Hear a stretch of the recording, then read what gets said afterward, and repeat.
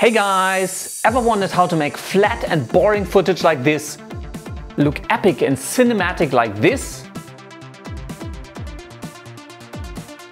Well, then you're in luck, because today I will talk about color grading. Color grading is the process of creatively altering the look and feel of your footage to give it the desired emotional impact. For example, take this innocent and harmless clip of Walter cutting some fresh tomatoes for his breakfast. Friendly, right? But if we just change the look of the footage and maybe add some dramatic music, it's like a scene right out of a murder movie. I get to wake up to that every morning. Note that this tutorial is a follow-up to my color correction tutorial, which you can check out by clicking this link right here. It is important that you first understand how to correct any color issues with your footage before you move on to color grading. Color grading a piece of footage that hasn't been corrected is kind of like putting fresh paint on your walls without a proper undercoat. This is going to be a fairly basic tutorial, and while I will use Adobe After Effects and Adobe Premiere for the color grading, you can really apply the same techniques no matter which video editing or video compositing software you use, as long as it allows you to change the color of your footage and maybe apply some creative effects. But enough of me standing here talking, let's jump right into the tutorial.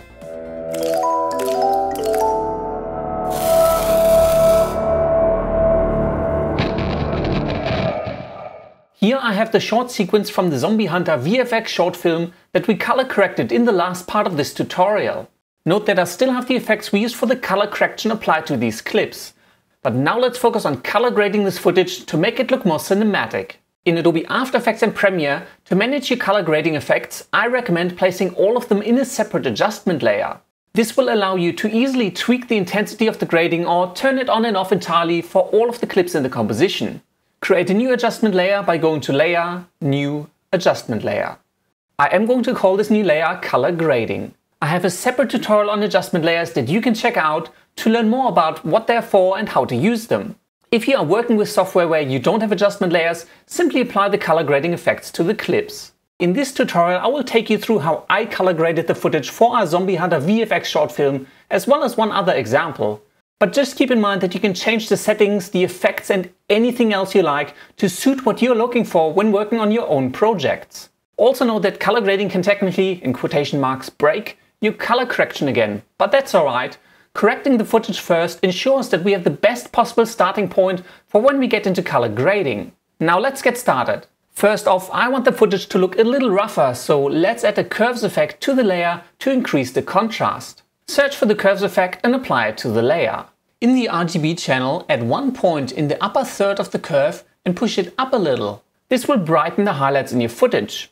Then add another point on the lower end of the curve and push it downwards. This will darken the shadows some more. Cool, that looks more dramatic already.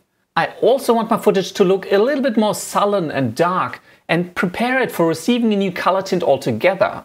Search for the hue and saturation effect and apply it to the layer. Then bring down the master saturation by about 20% to drain a little bit of color from the image and make it look colder. Cool! I think I want to bring the midtones up a little bit more again. It's gotten a little bit too dark for my liking. While we could go back and tweak the contrast curve we added earlier, let's just add a new levels effect instead. Search for and apply the levels effect to the adjustment layer. I tend to prefer layering multiple effects with small changes for color grading, so I can easily disable part of my grading pipeline. Now bring up the midtones in the image by dragging the little triangle in the middle of the histogram towards the left. Yeah, about here seems good. We now have three separate effects applied to our color grading adjustment layer. Again, if you don't have adjustment layers, you probably just have these effects sitting on your clip. In After Effects and in Premiere, the adjustment layer simply ensures that the color grading is applied to all of the clips in your composition that sit below it, and it allows you to easily enable or disable all of the effects at once. Next, let's start tweaking the color to move away from the plain look into a more underworld style blue-greenish look that is a little bit more surreal and unusual. As you already know, for any changes to the color of my clips, I just love using the curves effect. So search for and apply another curves effect to your color grading adjustment layer. Then go over to the red channel. Add some contrast into the red channel by raising the upper end and lowering the bottom end of the curve. Since we are tweaking an individual color channel here, this will start to introduce actual color changes to our footage. We will now see a lot more red in the highlights of our clip, and in the shadows we will see less red, turning the dark areas cyan. Let's also increase the intensity of the green tint, so hop over to the green channel. Add a small bump to the middle of the curve. I'm going to add 2 points on either side of the center, so the change only affects the midtones of the footage. This is starting to look quite cool. Just to keep things a bit more varied, let's also add a little bit more blue into the shadows of the image, so go over to the blue channel. I will add a little bump at the bottom end of the curve to make the dark areas a little bit more blue.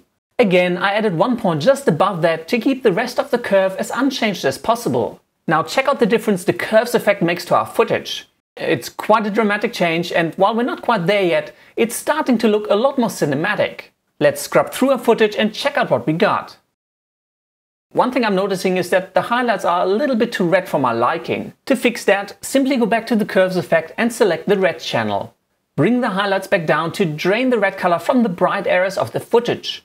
Now this I like better, but I think I'll also add some blue into the highlights instead. So return to the blue channel and bump up the upper end of the curve. This will add a nice little blue highlight into the footage. Let's scrub through our composition to see what we got. Looking good. Check out how the footage looked without all of the color grading effects. And here's our graded version. Certainly quite a stylistic change and much more of a movie feel. Finally, because I think it suits the dark feel of the Zombie Hunter VFX movie, let's add a vignette to the footage. To add a vignette, first create a new solid by going to Layer, New, Solid. Obviously I will call this layer Vignette, make sure it is solid black and then hit OK. Now select the ellipse tool from the toolbar and draw a large mask around the center of the screen. This will add a big black ellipse right in the middle of the footage. Open up the mask settings on the vignette layer. To invert the mask, simply change the mode of the mask to subtract. This will cut the mask contents out of the black solid we created and we can start to see the vignette taking shape. But of course, right now the edges of the mask are much too harsh. To fix this, simply increase the mask feather to something large like 200 or 300. I will also increase the mask expansion property a fair bit to push the edges of the vignette further out. I don't want the black to reach too far into the clip and start obscuring my actual shot. I just want to add a little bit around the edges. Tweak the mask feather and mask expansion properties to your liking. Now you could be perfectly content with what you got, but I often like to set the blend mode for my vignette layers to classic color burn. This will blend the dark corners in a more interesting way with the underlying footage. But now the vignette effect is a little bit too strong. Simply soften it up by lowering the opacity property of the vignette solid layer to around 50%. That looks much better. Let's play back our color graded clip and see what we've got. I'm pretty happy with this, but remember it's entirely up to you how you want your footage to look. Let us pick up the pace a little bit and let me take you through a totally different color grading example. Here I have a clip from our last visual effects short film, Mario's Magic Mushroom. It is the clip of Fat Mario getting off the couch to reach for the mushroom. We already color corrected this footage, so let's move on to the color grading. I want to give the image a thick, warm, yellow look and add some glow on top to enhance the feeling of Mario being a little bit spaced out. Again, create a new adjustment layer by going to Layer, New, Adjustment Layer. As before, rename the layer to Color Grading. Let's first tweak the brightness and the color, so apply your favorite curves effect to the adjustment layer. Brighten up the clip considerably by pushing up the upper middle of the curve. Now this might actually blow out some of the highlights, but when it comes to color grading there are no hard rules, as long as you actually like the look you are creating. Now hop over to the red channel and increase it by a fair bit to tint the footage red. Then hop over to the green channel of the curves effect and do the same. Adding green on top of red will give our clip that warm yellow tint we are after. Let's have a quick look at the impact our color grading effects have on the footage by disabling and enabling the color grading adjustment layer. I'd say it's a good starting point. Note that for color grading, you're not limited to using simple color adjustments. You can be as creative as you want. So let's get creative and add some glow to only the highlights of the footage. First, duplicate the base footage layer by selecting it and pressing Ctrl D on your keyboard. I will rename this copy to Mario Glow. I will also quickly collapse all of the color correction effects that are applied to the layer. We don't need to worry about them for now. To isolate the highlights, apply a simple brightness and contrast effect to the layer. Jack the contrast up to almost 100% and then lower the brightness drastically until you are left with only the bright areas of your footage. This should do. To add a glow, search for the CC Radial Fast Blur effect and apply it to the Mario Glow layer. This effect will create a radial blur shooting out of the center position, creating interesting streaks of light. Tweak the amount of the CC Radial Fast Blur effect until you have a fairly strong glow effect going on. maybe around 90. And now to blend the glow layer together with our underlying footage, simply set the blend mode of the Mario glow layer to add. Voila! We now have streaks of light shooting out from only the highlights of our footage, giving the image a rather surreal look. Of course you can disable the glow layer if you don't like it or tweak its opacity or the effects on it. I simply wanted to demonstrate that you can be as creative as you want when it comes to color grading to achieve the look that you are after. Let's play back our color corrected and color graded clip of Fat Mario getting off the couch. Now go get that mushroom. And that's it. With that you should have everything you need to properly correct and grade your footage to make it look as bright or dark, warm or cold, friendly or terrifying as you want it to. Remember, color grading is not an exact science. It's all about being creative and finding that look that perfectly suits your video and the feeling that you're trying to convey. I really hope you enjoyed this tutorial. As always, please leave any comments, questions or suggestions in the section below. Please remember to subscribe, hit that like button and share the video around. It really helps out a lot. And if you're hungry for more, you can also find and follow me on Facebook or Twitter.